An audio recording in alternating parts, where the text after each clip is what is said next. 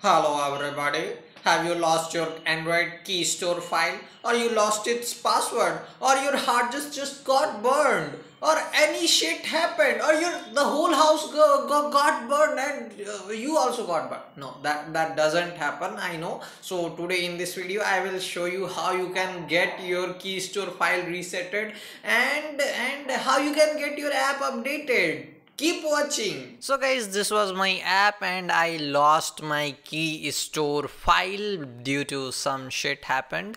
Okay, just don't care about it, and just make sure you have app sign in enabled. So just click here and you can see that I have app sign in by Google Play. So what this does is that Google manages your key store file in their server, so that if you lost your key store, they can help you reset it. So let me walk you through the process how I resetted it. So here is the option where you can request key upgrade. So just click on it. Like I have lost the key store, like you can just click here and just click on contact support. So here you will have to fill this form. Just fill it and type all these details, and developer account ID you can find it where it was somewhere else. Let me show you. So it was in the settings, developer account details. So this is the developer account ID which you need to paste here, and just type your location and also type your app name here and your application package name, which you will definitely know from here. So this is the package name which I need to reset, and I have a key or key related issue, and I have an upload key related upgrade related issue. And now you just click on, do you want to generate a new app signing key, and do you want to provide your own app signing key?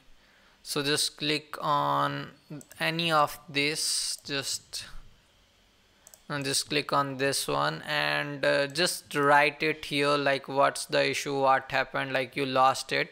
And one more thing which I did is that, like I went to this app sign in. Here is app sign in, and I downloaded my upload key certificate from here, and I attached it here, and then I just submitted.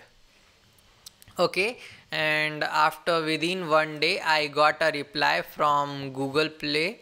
Like they were saying like, we help you like send tickets and blah blah blah. So now like he sent me the instruction, so let me read you that how do you follow this instruction. So these are all, like he's telling like he's happy to help me, and now what I need to do is that I need to generate a new key. So I just need to copy this command. Alright, so let's copy it. I will show you right here, and let's go somewhere, lscd documents, Android apps. Okay, so this is my folder.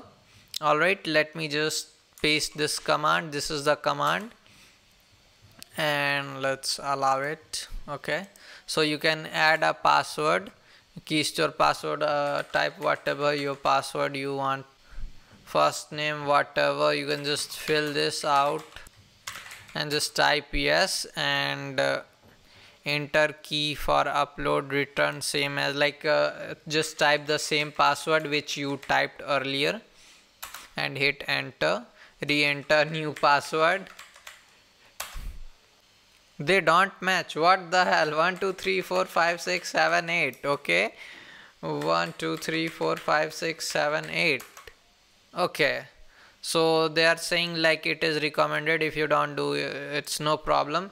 And if you will check here, I have a JSK file, and now what's the other thing I need to do is that I need to export this in a PEM format.